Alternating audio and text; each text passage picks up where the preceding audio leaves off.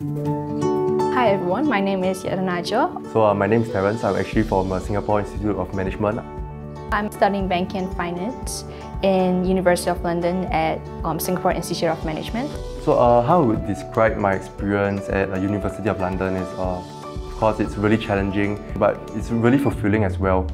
It's actually a very good standard because they don't only teach you the theory part, but they actually explain to you like what it is in real world basis as well. The main reason why I'm interested in the University of London programs is really because it's directed by LSE. It's really something that is unparalleled. So that's what makes it different from other degrees. That alone is really a huge boost to the reputation that employers are actually seeking. So I even actually got an internship offer in London, just because of this brand name. So yeah, I'm really thankful for that.